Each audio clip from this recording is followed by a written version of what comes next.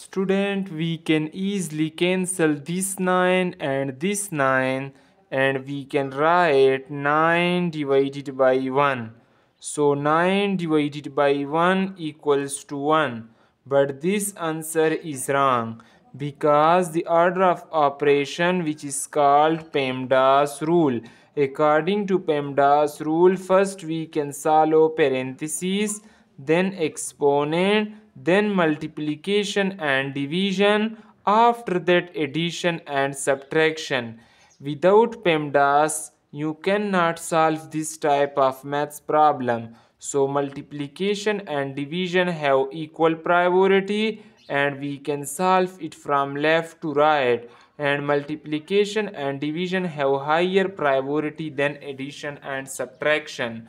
Now student, I can remove this wrong method and solve the question by correct method. So here first we can solve this division. To solve this part, we follow the rule of KCF, which stand for keep, change, flip. According to KCF rule, when we change division to multiplication, the numerator is changed to denominator and denominator is changed to numerator, and we can write the given question as.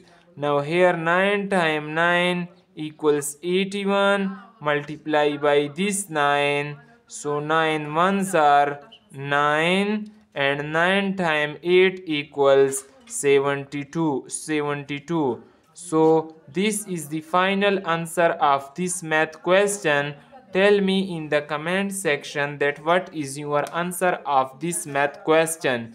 Student, if you enjoy this video, then like and share.